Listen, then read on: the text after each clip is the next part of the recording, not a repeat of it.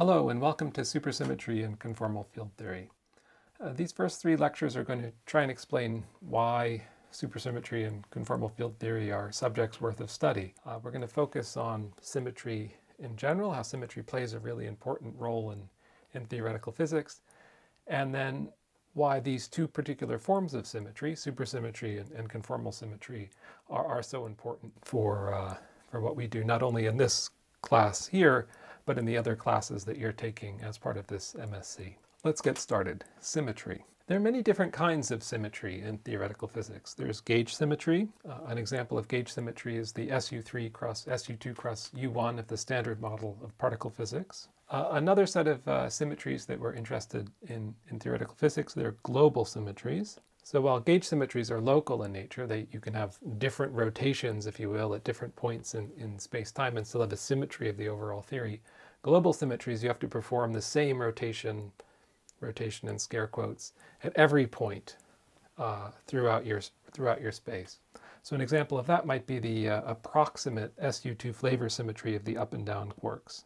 So if the up and down quarks were both massless, this would be an exact symmetry of the theory, but they're not. They have slightly different masses, and so this symmetry is broken, but you can still use it since they have almost the same mass, almost massless. You can use it as an approximate symmetry to gain some insight into the physics of quarks. Another important example of symmetries are discrete symmetries. So an example of a discrete symmetry is charge conjugation. Another one is parity. Another is time reversal. So hopefully, if you've taken the quantum field theory module last term, you'll have been introduced to some of these global symmetries, discrete symmetries, gauge symmetries. And now there's one that's going to be a very important one for us here in this class. It's the notion of the Poincare group, or Poincare symmetry. These are the space-time symmetries of special relativity, so also called the Poincare group.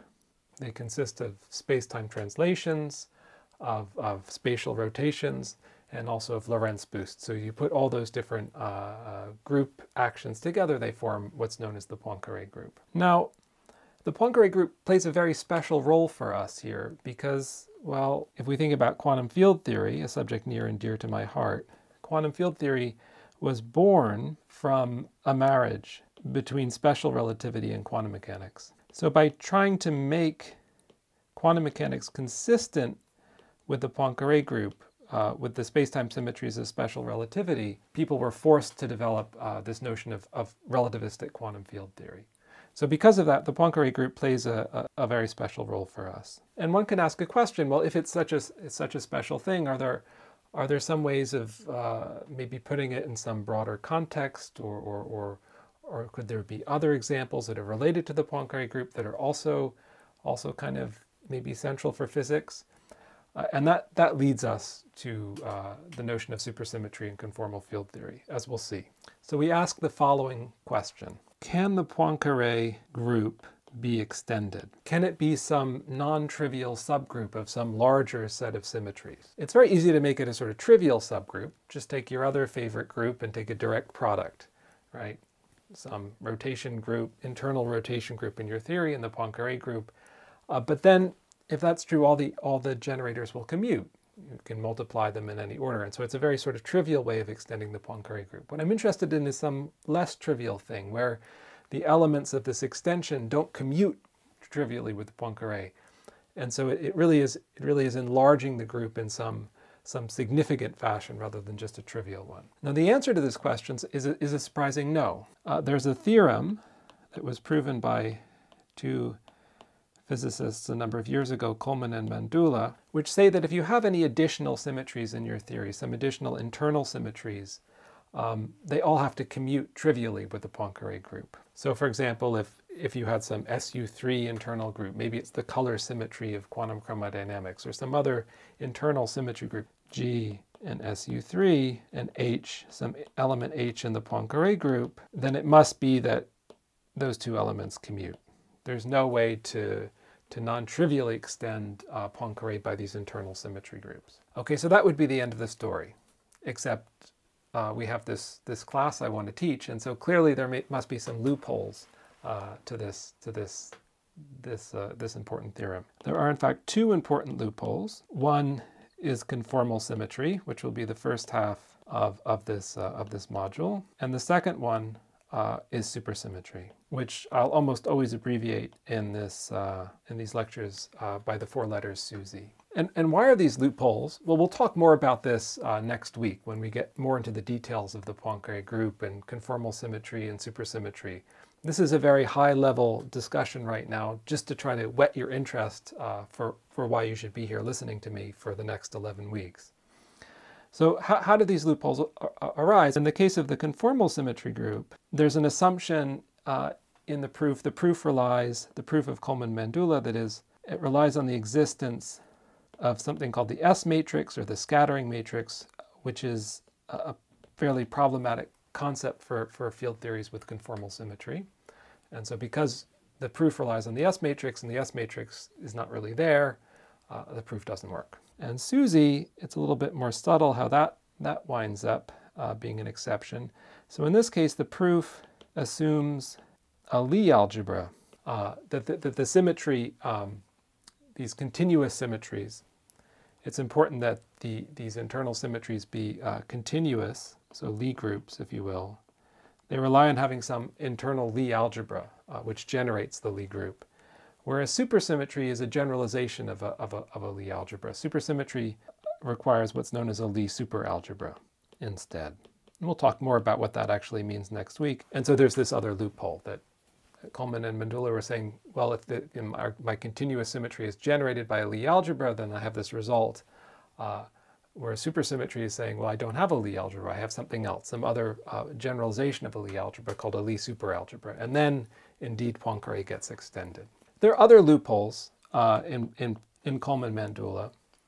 There are other loopholes that we really won't touch on at all in this course. They are quite interesting. One, as I've already just hinted by emphasizing this notion of Lie algebra and continuous symmetry, are discrete symmetries. Discrete symmetries evade this Coleman-Mandula theorem. You can non-trivially extend Poincare by various discrete symmetries. And another important example are so-called spontaneously broken symmetries. So if the ground state of your theory breaks, your theory has the symmetry, but the ground state breaks the symmetry, it turns out in this situation you can non-trivially combine this internal symmetry group with Poincare and get something non-trivial. So that's also a very important idea, but we won't talk about these examples in the module. So getting back to the topic at hand, there's this natural idea then. So Poincare formed this really important. The Poincare group formed this really important notion of a symmetry. It was sort of the seed for the birth of quantum field theory, for wedding special relativity and quantum mechanics. And now we have these 2 intriguing loopholes, ways of non-trivially extending Poincare, which suggests that supersymmetry and conformal symmetry must play this really important role in quantum field theory if we could only figure out what it was. And so, well, do they? Or is it just some accident that you can extend Poincare in this fashion? Is it just something of purely academic interest? It turns out these 2 subjects are quite important, and I'll just list a few details why we care about both of these concepts. And then in the next 2 lectures this week, I'll try to flesh out these details with more storytelling. So conformal symmetry. Why else might we care about conformal symmetry? Well, it turns out conformal symmetry is very important in the study of critical phenomena. This is the study of phase transitions in condensed matter and statistical physics. So maybe your system doesn't have conformal symmetry in general, but if you bring it very close to a second order phase transition, it in general will, or it quite often does have this additional symmetry, this conformal symmetry. Another important reason to learn about conformal symmetry is for the renormalization group in quantum field theory. So I'll often abbreviate renormalization group here as just the 2 letters RG in QFT. So you probably have some taste of what this means if you took the quantum field theory module last semester, and I'm sure they'll get into much more detail this semester with the advanced course. So they're fixed points of the renormalization group, which typically have this conformal symmetry. And last but not least, it's a very important technical tool in string theory. So for those of you in the string theory module, there's a lot of what I say here in the first half of this course where we discuss conformal symmetry, which may be useful to you there. All right, so that's 3 reasons to care about conformal symmetry. Now let me give you some reasons to care about supersymmetry also. There are 2 broad classes of reasons to care about supersymmetry. There are experimental reasons and there are theoretical ones. And the experimental ones, I'll again give much more detail in a couple of lectures, but very broadly speaking, the idea is that one may see evidence for supersymmetry in high energy experiments. Hasn't been seen to date, but maybe in the next generation of particle accelerators or other high energy experiments, dark matter detectors, precision electroweak experiments, variety of other options, you might see a supersymmetric particle. Now this is a hope that's been held out and dangled before physicists for decades now, and no one has yet seen it, but still it may be just around the corner. We may see some evidence for supersymmetry in the lab. So that's a very exciting prospect for us theoretical physicists who've, at the high energy limit, who've been maybe starved of experimental data now for many years. And there's another very important class of reasons to care about supersymmetry, which are purely theoretical in nature. And very broadly, I can just say that the presence of symmetry often helps solve a problem. So again, the next 2 mini lectures, I'll help flesh both of these out in much more detail. But before I get there and before I end today, I'd like to give you a brief course outline, how I plan to fill out the next 11 weeks of our time. So next week, what I'll do is I will begin chapter 2 of the notes, and where I'll try and give much more details behind the argument I gave in the first part of this lecture. I'll try and tell you much more about the Poincare group and Coleman-Mandula, although without giving you a proof of Coleman-Mandula. The problem is that the techniques for the proof are not really germane to the techniques that I'll use in the rest of the course, and so it's really quite a detour to take us to prove that and then come back and discuss conformal symmetry and supersymmetry. But for those of you who are interested, there's some nice resources online. You can just read about it on your own time. Some of them I think are quite well written. There's even a nice discussion, I think, by Mandula himself, where you can read about how to prove it. So instead, what I'll do here in chapter 2 is we'll review the Poincare group, which I hope you saw in a quantum field theory module. We'll review what I mean by internal symmetry. I know I said those words like I expected everyone knew exactly what I meant, and probably that's not true, but next week I will say exactly what it means. I will say a little bit in more detail exactly what Coleman-Mandula says. I'll discuss how SUSY is a loophole, and also how conformal symmetry is also a loophole, and what conformal symmetry is. What supersymmetry is, I'm afraid, is going to really have to wait to the second half of the course, because first I have to develop some technology about spinners, which will wait till later. So my broad plan here is to divide the course after chapter 2 into 2 halves. We'll have chapters 3, 4, and 5, which are all going to be about conformal symmetry, and we'll have chapters 6, 7, and 8, which will all be about supersymmetry. And I think that will take us to the end. If it doesn't, there's all sorts of great stuff I can talk about, all sorts of great ways to fill our time for the rest of the 11 weeks. This is my first time going through the material in this particular fashion, so I'm not totally sure how much time each section will take up. So we'll play it by ear a little bit as we go forward. But that's the rough plan. So let me tell you a little bit more about what's in each of these chapters. So chapter 3, what's chapter 3? Chapter 3 is going to be constraints from conformal symmetry. How this symmetry constrains the form of the correlation functions, important operators like the stress tensor. That's chapter 3. Chapter 4 is going to be a discussion of 2 conceptual tools that people often use in the study of conformal field theory.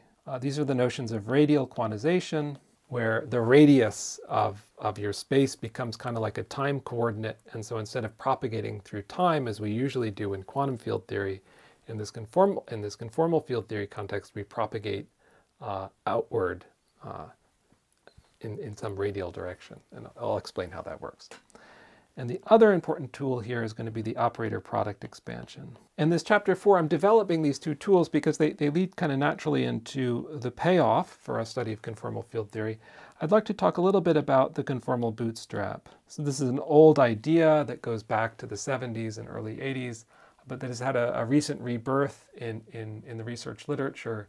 And so there's a lot of exciting new progress surrounding this idea of the conformal bootstrap, of using something called crossing symmetry to constrain the form of four-point functions and learn about the space of conformal field theories. And those will rely on what we develop in chapters 3 and 4. I see that as kind of the payoff for the first half of the module. And then we'll switch to supersymmetry. So chapter 6, I mentioned it's going to take me a while to develop the notion of the supersymmetry algebra. And the reason for that is I have to develop all this technology around spinors, how to deal with fermionic objects like electrons and neutrinos. So we'll have to talk about spinors, and because I'm really kind of a formal guy, I like to do it in not just 4 dimensions, but in general dimensions. I find it's a very useful exercise. If you just do it in 4 dimensions, I think you get some misconceptions about what spinors really are. And this is necessary, again, for understanding the supersymmetry algebra. So chapter 7, we'll talk about the consequences of supersymmetry. Just like in chapter 4, we talked about the consequences of conformal symmetry. This will be constraints on the spectrum of theories with supersymmetry, something called the Witten index. And then finally in chapter 8, we'll get our hands dirty and we'll write down some simple supersymmetric field theories to see how this notion of supersymmetry plays out in practice. We'll talk about something called the Wess-Zumino model, and we'll also talk about the super Maxwell field.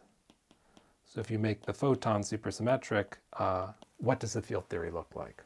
So there are unfortunately many things I won't have time to talk about in these 11 weeks. Let me list a few so that you know now, you can have your disappointment now and not be surprised when I don't talk about these things 11 weeks from now. So there's many, many gaps.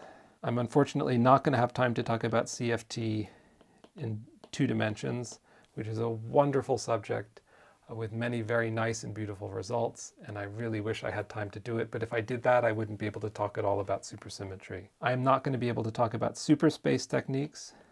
So there's this whole technology people have introduced to try and make the notation in supersymmetry more compact and useful and easier. It's a worthwhile exercise to go through and do that, but I feel that I don't need it to introduce supersymmetry at a conceptual level, and so I'm just going to stay away from it. I feel like it would be a distraction, and then we'd have less in the way of payoff. I'm not going to talk about supersymmetric non-abelian gauge theories. This is again a real shame. I was talking about how the standard model of particle physics is maybe one of the motivations for studying supersymmetry, for looking for physics beyond the standard model. You can make it supersymmetric and see what that means in detail. And the standard model is a non-abelian gauge theory, and so we won't be able to see that in detail. The closest we'll get to it is understanding this Maxwell field. But maybe that's enough to give you a taste of what the supersymmetry looks like in the more complicated non-abelian context. And another thing I won't be able to talk about, which is unfortunate from a historical perspective, is supergravity, since a lot of work was done in the development of supergravity here at King's by people like Peter West and others. So supergravity is a way to make theory of gravitation supersymmetric. So I won't be able to talk about that either. All right, so that brings me to the end of the outline. Let me talk a little bit about references for this material, about sources. So the sources for my notes on conformal field theory, I've made very liberal use of some notes I found by Fernando Alday at Oxford. And my notes for supersymmetry, I borrowed very heavily from some notes written by Neil Lambert, who taught this module in previous years when it was a purely supersymmetry module, when we didn't introduce any discussion at all about conformal field theory or conformal symmetry. So for additional references, of which there are many, many useful ones, please see the end of the class notes, and I'll give you a lot of links to various literature, some of which you can access freely, some are books that you probably have to pay for, And if one of you finds a good reference that you really like, please let me know. I'm always looking for better ways of explaining this material. And if I can crowdsource that, it would be fantastic. Okay, so that ends my first mini lecture. Tune in next time and I'll discuss in more detail why you should care about conformal field theories and conformal symmetry.